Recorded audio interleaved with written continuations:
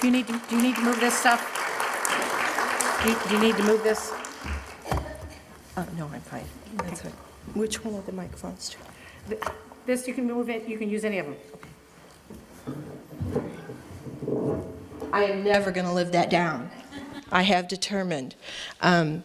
We had such a wonderful trip to Oregon. We really did. We had a great time. Just so much fun. I went to bed. I was not, the time change finally caught up with me, and I was going on adrenaline anyway because I was so excited. I had never seen the Pacific Ocean. Well, what she doesn't tell is I had already walked like 6 miles on the beach, and I finally decided I was going to go to bed. Well, if you put me in a bed with the sound of the ocean and the heater, and it was really, really comfortable because we were right on the beach, and QVC, I was out. Does anybody else in here love QVC? Yeah, oh, come on, raise them high. Oh, yes. And you don't have to worry about it's going to be something inappropriate if you wake up at 3 in the morning, you know? So QVC is my zone out, you know? And I was going to tell you this. I'm going to tell my husband. He is in this Hallmark movie mode. Have y'all watched the Hallmark Christmas things? Yes, we've been in a Hallmark movie, mode, which has been a lot of fun. You never guess what's going to happen on them. They're just so unpredictable. We've enjoyed that. If you have your Bibles, turn it to Romans chapter 8. We're going to look at some very familiar verses this evening. Do you not just love the owl theme? Isn't it so cute? I love all the owl stuff, and I'm not a collector at my house.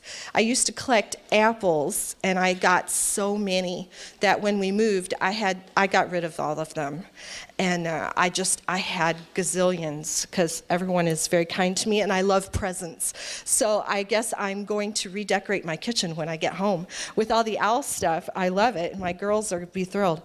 So when she told me what the theme was for this year, immediately my mind kind of went to, what do owls say? Yeah, okay, that was pretty good. Let's try again. What do owls say? Whoo. All right, well, I want to speak to you this evening on Get Out of Whoville. Okay? Since it's Christmas, we're going to get out of Whoville a little bit. So let's read verse 35 together. I know that most of you know this verse. It's very familiar. So Romans chapter 8 and verse 35. You ready? Who shall separate us from the love of Christ? Shall tribulation or distress or persecution or famine or nakedness or peril or sword? So I really want to talk to you, like I said, a little bit about get out of Whoville. And we see in this verse it says, who shall separate us from the love of Christ? And of course the answer is nobody can, right? Except ourselves. So let's have a word of prayer. Dear Lord Jesus, I thank you for this evening. Lord, I thank you for the ladies that are here, and I ask now that you would please just bless the time that we have together, and may this be a little bit of a truth that would help a lot of people. In Jesus' name, amen. I see, when I look around here, and I was kind of trying to watch as everybody came in, I see a lot of people that I went to school with, to college with. If you were in college about the same time as I was, would you raise your hand? Okay, I saw you. Okay, now I recognize your face. I am horrible with names, so you'll have to forgive me. Who else? Did I see another? Yeah, Tanya. Okay, oh wait, I don't know if I know you. Tell me your name. Shannon. Okay, I know who you are. All right. A lot of times in school, about the time that we were there, I just felt like there were so many people that I recognized a lot of people from their faces, but I did not know their names. I didn't know who they were. And I started seeing, after my husband and I were married, I started singing in the First Baptist Church choir. So believe it or not, as big as that auditorium at First Baptist is, you can sit there, and after a little while, you could actually begin to look for people and know they were not there. And I used to wonder how, Brother House would do that, but you could actually recognize when someone was missing, because most of the time people would sit in the same little area. So I knew lots of people's faces, but I had no idea who they were. And I'm not really very good with names. I try really hard, but I'm not good with that. And I will talk to you and go, I know exactly who you are, but I have no idea what your name is, so you have to help me. I'm not very good with that. But I used to think a lot of times how many times we don't really know people. We don't really know who they are. And I used to get, every year at college, I would get somebody who would come up and say, I just always thought you were so stuck up. And I would always go, I don't know you. I was raised in the North, okay? I was born in West Virginia, and I don't claim that. So if you're from West Virginia, no offense, but I was raised in Ohio, and I was kind of raised that you don't assume on acquaintances with people. In other words, my dad used to say, you know who they are, but you don't really know them, so you don't have any business talking to them. And that was very different when I got to college. They told you, talk to everybody, greet everybody, and that was a whole new world for me. Besides the fact that I was very young when I went to school, and it was very different. So I've had to learn over the years to try to be more friendly and try not to be afraid of that. But I used to get that, and I don't know if people just thought that. Lots of times I think people think if you can get up and sing, that you got your act together. Let me tell you, that's not true. I was 16 years old when I went to college, to Bible college. I was very, very young, and my parents really, I wanted to go the year before, and my parents kind of pitched a fit. And now I sit and think, well, no wonder. Hello. But lots of times we don't really know who people are. And over the years, I've had people who said, well, I didn't know that about you, or I would have never guessed, or I never dreamed, or, whatever. Have you heard those kinds of comments before? So in Whoville, we live now in a country, I feel like, where everybody wants to tell everything. You get that? They want to tell everything, not only about themselves. Everybody feels that they're entitled to have a voice. This is who I am to the world. And, I was not brought up like that, so to speak. But there's some negatives and positives to all of those things. But I have some points that I want to share a little bit with you and tell you a little bit about myself. When you get up to speak in front of people, whether it's at your own church, whether it's at a guest or someplace else, a conference like this, you don't know me, and I don't know you. And all I can do is hope and pray and trust that I can say something that you can relate to, and that the Lord would use to touch your heart and maybe teach you something.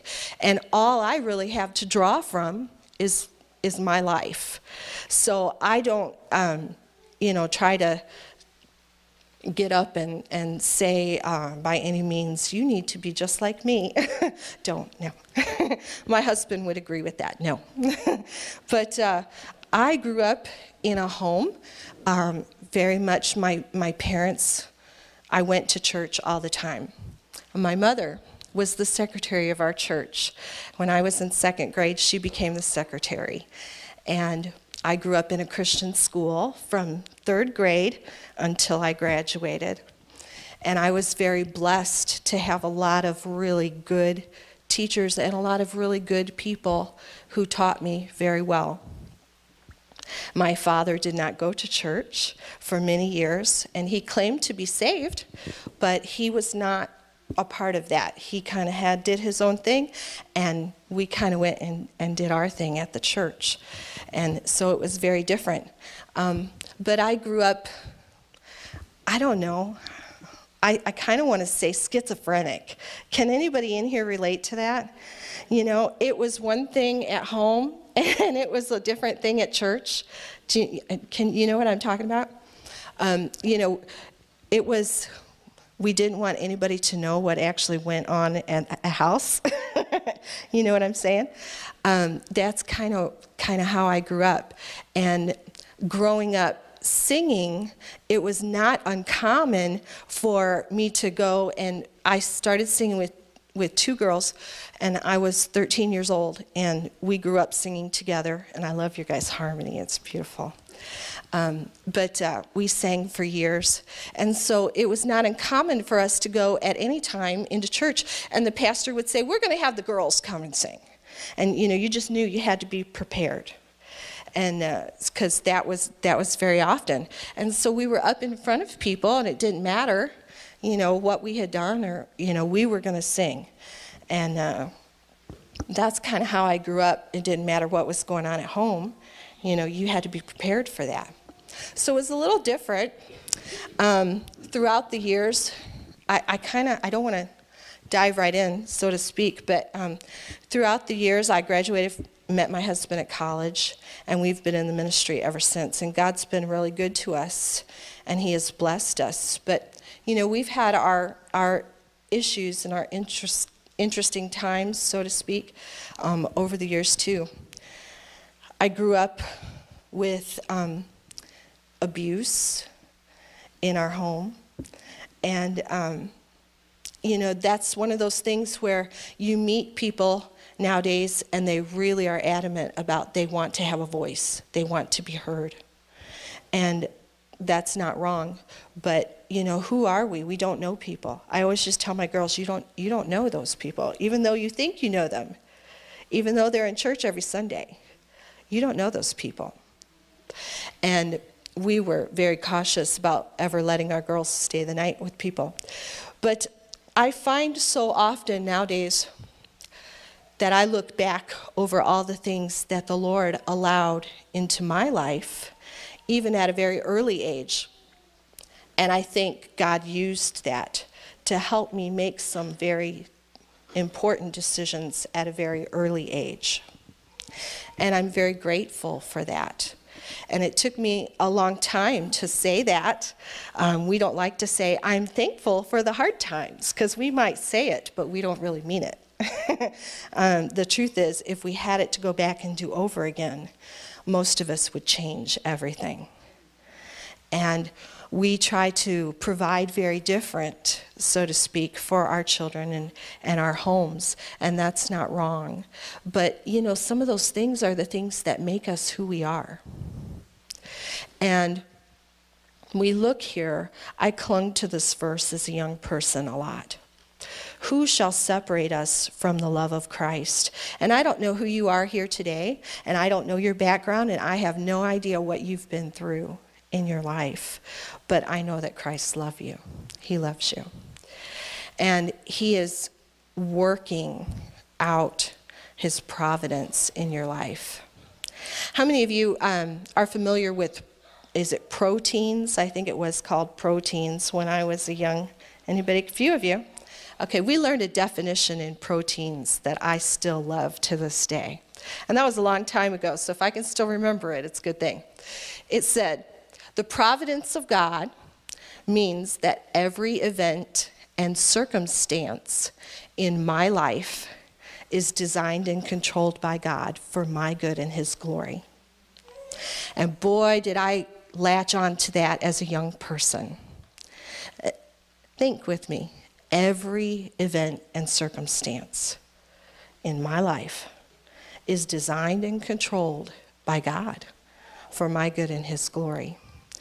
And that's a big thing. So too often nowadays, the first Whoville, the first bad thing, or I guess the first who in Whoville that we run into so often is, who am I? We have a whole generation, it seems like, who can't decide who they want to be. And sadly, even my generation, they spend 3/4 of their life trying to figure out who they are, who's the real them. And by that time, their children are grown and they've had absolutely no impact because their children are left wandering and aimless, and now their children are doing the same thing. I work with a very sweet lady, and she's a good friend of mine. Her 19-year-old just called her last week and said, "I'm going to take some time off of college, Mom, because I need to find who I am." Now, those of us that are older now, we sit and laugh at that. We giggle, right? Right, yeah. No, but sadly, we do the same thing as Christians. We can't decide who we want to be. Do I want to be an evangelical Christian with no standards? Do I want to be a fundamental Baptist? What do I want to be? Who am I? And we were given many things. I was given many things growing up. Those things made me who I am today. And maybe I didn't understand them. Maybe I didn't agree with them. But I learned to trust the Lord because of them. And sometimes I think we just need to apply those principles to our lives. Lord, I don't understand everything that my pastor just taught me. I really don't understand why we're supposed to do this or do that or not do this or not do that, but I'm going to trust, and later I will understand. Why do we get that in life about everything except when it comes to church? Except when what our pastor says. We're very, very busy trying to figure out who we are as Christians.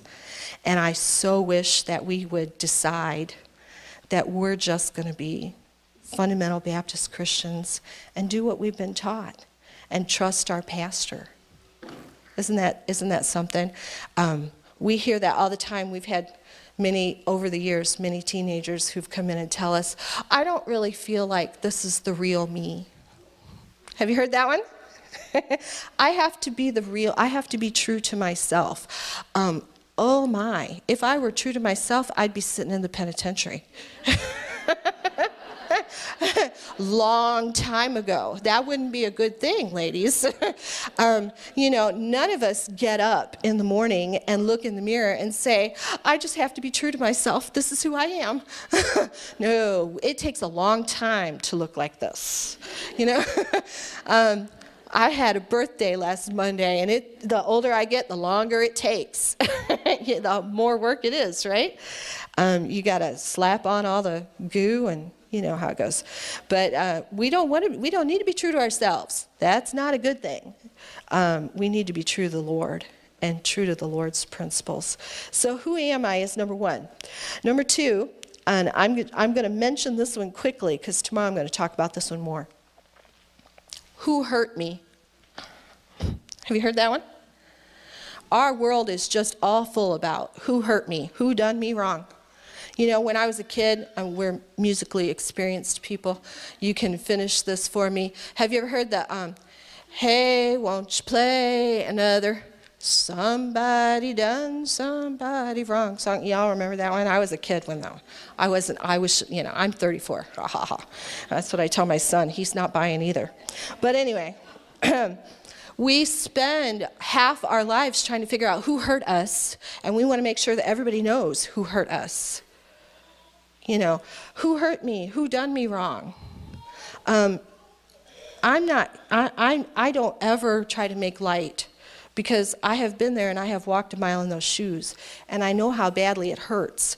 But I also know that you will never fix an inward problem of the heart through outward circumstances, through outward stimulus. And so often, too often, we sit and we think, if they would just acknowledge what they did, it would make it better. If I could just be heard. Well, can I tell you from personal experience, it don't make a hill of beans. It's about your heart. Can I tell you that? Can I tell you that many years into my adulthood, I had the person that was responsible for my abuse call me one day on the telephone, and crying and apologized, can I tell you that it was nothing more than God slapped me upside the head and said, there, you got your way. Because you know how many times I had prayed, Lord, if they would just say they were sorry. And God said, okay, let's see what you do with that. And you know what? It didn't do anything. It didn't fix anything. Can I tell you that? You know, sometimes we want retribution and we forget the fact that God is the one who is the justifier. And we forget that it's in God's timing. And that sometimes things are not going to be evened out until we see the Lord. And then we will understand. So number 2 is who hurt me. And we'll talk a little bit more about that tomorrow. Number 3, who will help me? Do you ever get frustrated? I have to tell you, both of my girls have graduated from college and they've moved back home. And this is fun. It's a whole new world, I have to say. One of my oldest daughter's 24, and my youngest is 22, and then we have a 15-year-old son. And he's bigger than all of us, so we try not to let him sit on us. But the girls are wonderful, and they're both working, but they've moved back home, and it has been a very interesting year.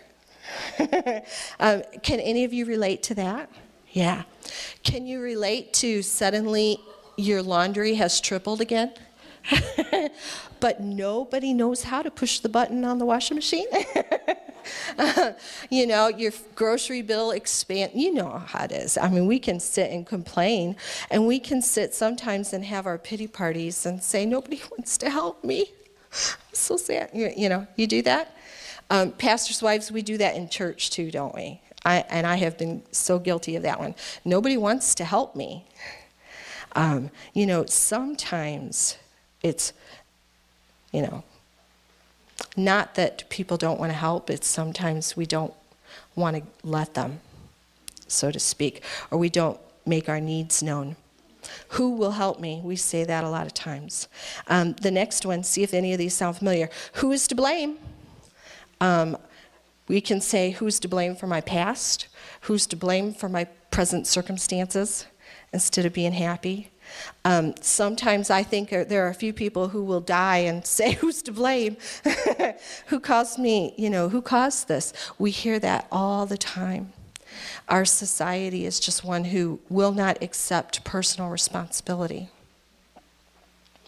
I finally, this past year, I had an owl theme in my classroom, and I had a sign and it said, don't make excuses, make, you know, commitments, make accomplishments, make achievements, whatever, but don't make excuses.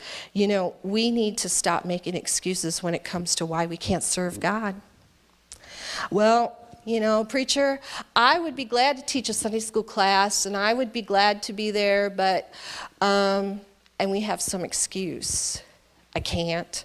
I am afraid to get in front of people. You know, I don't want to talk. I don't know. You know, and we can all come up, we've all heard a million different things. But in our personal lives, you know, we come up with a lot of excuses too. Well, Lord, you know I would go soul winning, but Lord, you know I would like to be a better testimony, but can I tell you, God really had to work on me with this one this year too. Because, you know, as much as I know, and I'm a pastor's wife and have been for a long time now, the thing of personal soul winning and personal goals for the Lord, I felt like I had let slide a little bit. And God had to deal with me with that. God had to work on me and push me a little bit. And I have made some improvements. I was proud of myself for that. But we look for excuses. And as long as we will accept the excuses that Satan keeps handing us, he'll just keep feeding them to us. It doesn't matter if it's the same one. He'll give us a different one. And it doesn't matter. It just keeps going and going. So who's to blame? Do we blame the Lord? Lots of times. We just sit back and say, well, you know, God, you messed up on this one. He must not have really known what he was doing. But he does, and he is always in control. The next one, who do you think you are? We heard that one? Who do they think they are to be judging me? I will tell you right now, I tell my girls, I will judge you, get in the line forms to the right, and don't get out of line till I call on you. And they kind of laugh. That was funny. You were supposed to laugh. Okay, I'm just joking. All right. But, you know, we hear that all the time. Well, who do you think you are? Don't judge me. You can't judge my Christianity by how I look. You can't judge my Christianity by whether or not I'm in church. You can't judge, and we hear it. It doesn't matter. There's a bazillion different things. You can fill in the blanks.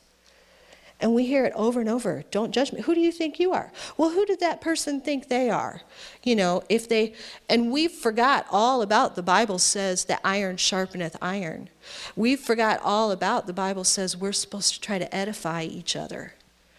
That we're supposed to not despise the chastening of the Lord. Because nowadays, have you all been in this situation? You don't even have to say anything. I have some family members, and I don't have to say a word. I don't have to do anything. I can just smile, and they would still think, they would leave saying I was mad at them for something, or that I was judging them for something. You know people like that? Yeah. We all have that. But that, you know, that's one that we need to leave. Leave it. Get out of Whoville. Who do you think you are? Who do they think they are? Don't judge me. No, the next one. Who is at fault? And again, we try to find somebody to blame. But we don't want to accept that responsibility for ourselves. And we sit, sometimes I think, again, I can tell you from personal experience, sometimes I think that if we could take the person who hurt us the most and crucify them on the lawn of some church, you know, upside down, and burn the church to the ground, because the church is always to blame too, right? I don't think they would be satisfied. Now, they say they would, but you know what? They wouldn't. They wouldn't be satisfied, because it doesn't fix what's inside, ladies. The problem is with our hearts and not trusting in the Lord. We will never get out of Whoville without the I am. Let's read down, and you can read silently as I read. Look at verse 37 and 38. It says, "Nay, in all these things we are more than conquerors through him that loved us." Verse 38, "For I am persuaded." Boy, I wish we could have a group of ladies who would leave a conference like this, because we all go to them, and we have conferences in our church and whatever, but I wish we could have a group of ladies who would be persuaded, who would be committed and diligent about doing what God wants, and just being what God wants. It doesn't matter what anybody else says. Let's do it because God says to do it. Doesn't matter what anybody else does. Doesn't matter if the whole world does not have the same dress standards as I do. I had to determine, bless God, I'm going to do it because God said it. If we taught our children one thing, it was never mom and daddy were the bad guys. It was, this is what God's word says, and this is why. It's about doing what God wants. We will never get out of Whoville and all of that focus on our own lives, our own hurts, without the I am. We have to be persuaded. Read the rest of it with me. That neither death, nor life, nor angels, nor principalities, nor powers, nor things present, nor things to come, nor height, nor depth, nor any other creature shall be able to separate us from the love of God, which is in Christ Jesus our Lord. That is the only hope that we have. Way too often we feel like, well, I can use some kind of outward something. Maybe I need therapy. Maybe I need to find a group of friends who will support me. Maybe I need the self-help book. Maybe I need, and you fill in the blank. There's a bazillion different things. But, maybe I need some of this outward that will help my inward. But the only thing that helps is God, and it's a work in our heart. God is so good, and he'll do a work if we'll trust him, if we'll believe he really will. Look at Philippians, and this is also, again, just a very familiar verse. Philippians 1, verse 6. This is, people ask me all the time, what's your favorite song?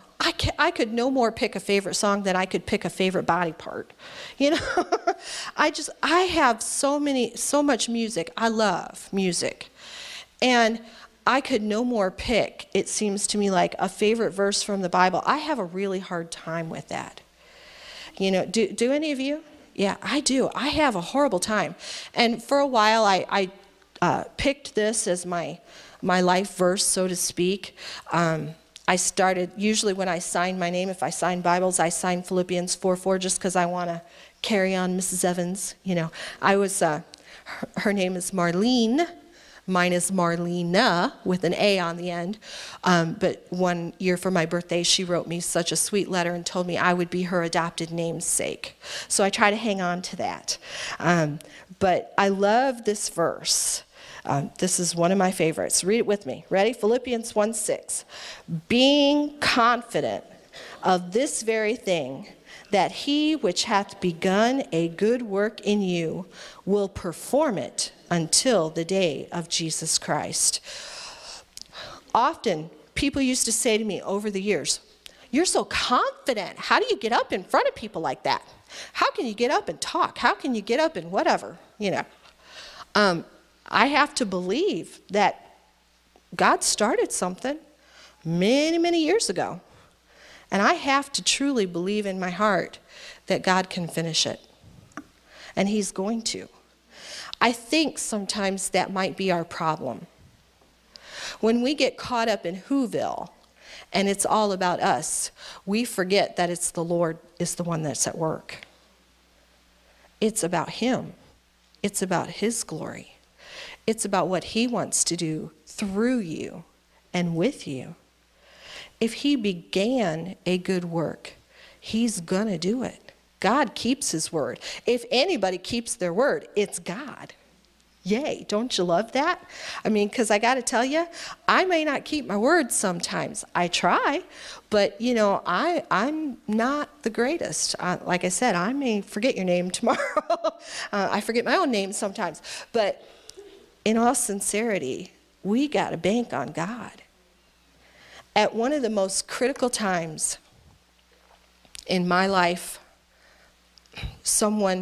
I was being confronted with something, and it was a real, you have those blow-ups and all that good stuff. I remember my words, and I'll never forget it, and I guess I didn't necessarily mean to say it, but at the same time, looking back, I know that it was the Lord, because I looked at someone and I said, if I don't have God, I don't have anything. And I walked out. And it was like, do you have God? I don't know how people live without the Lord. I really don't. I don't know how they make it. I don't know how you get out of bed in the morning. Because I couldn't live with it. There's no way. I'd be in the loony bin. Trust me. I have family there. They know me. But no, seriously, we all have heartaches. I don't know you. I don't know your life, but I know we all have those things. And we come to meetings like this looking for encouragement. And if I could give you anything to encourage you, I'm telling you, trust the Lord. And let him trust that he is doing a work in your life. He can do it when we can't. I've seen it over and over to where I had to throw my hands up and get out. Leave it with the Lord and trust that he has a plan. It's great. It's kind of cool, really. I have plans for my girls, which, by the way, before I forget, whoever the single guy was, we need to talk. She sends me this picture the other day. Anyway, not for me, for my daughter. I have a 24-year-old. She's not dating. If you have someone available, I'll be glad to give you a picture, because she's in my house taking up space. No. I love her to death, bless her heart, but I told her I'd talk to you. She was like, oh. Anyway, trust that God has a plan. You got to trust that, right? No matter what it is, no matter who you are, God is working in your life if you let him. Too often, we don't let him. And we live in Whoville, and Whoville is all about me. Who cares? Who cares about me? Who done me wrong? Who hurt me? It's all about me. We got to get out of Whoville. So I hope maybe that, again, that would encourage you some. And I love the owl theme. I love the way that worked. And I hope that it's been a blessing to you. Thank you so much.